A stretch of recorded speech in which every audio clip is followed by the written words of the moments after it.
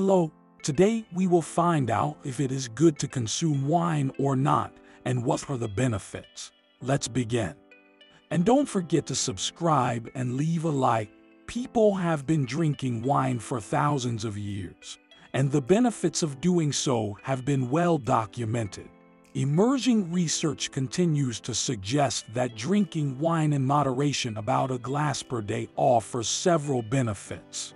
This video explains everything you need to know about the health benefits of drinking wine, which type is healthiest, and its potential downsides. Potential benefits of drinking wine. Rich in antioxidants.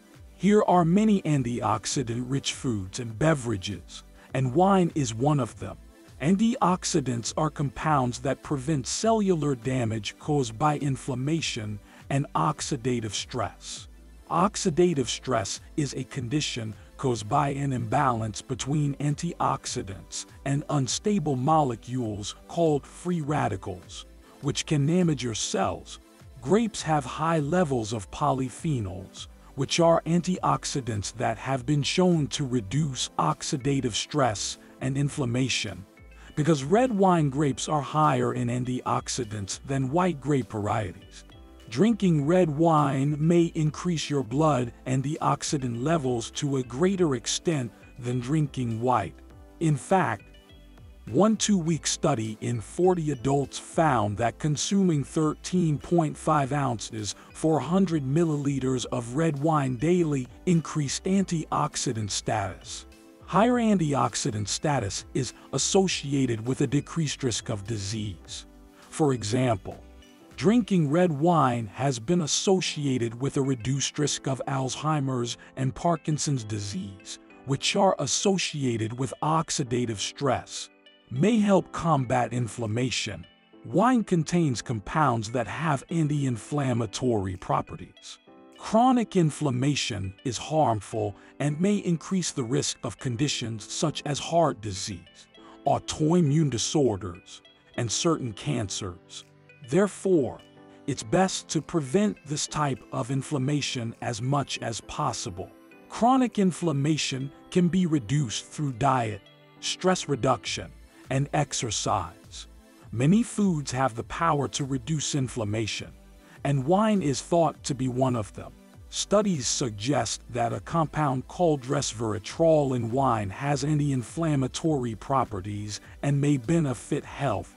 One study in 4,461 adults demonstrated that moderate consumption of wine was linked to a reduced inflammatory response. Participants in the study self-reported their alcohol intake. Those who consumed up to 1.4 ounces, 40 grams of alcohol per day experienced less inflammation than those who didn't drink. What's more, in a study including 2,900 women, those who consumed a glass of wine daily had significantly reduced inflammatory markers compared with women who abstained from alcohol. On the other hand, other research has found red wine to have a less dramatic effect. A study in 87 adults of an average age of 50 found that drinking 5 ounces, 150 milliliters of red wine daily caused only slight reductions in inflammatory markers compared with abstaining from alcohol. Although the research is promising, more studies are needed to better understand the anti-inflammatory benefits of wine. May benefit heart health. Studies show that individuals who consume moderate amounts of wine have reduced rates of heart disease. Researchers believe that red wine's high concentration of polyphenol antioxidants can help reduce your risk of high blood pressure, high cholesterol, and metabolic diseases.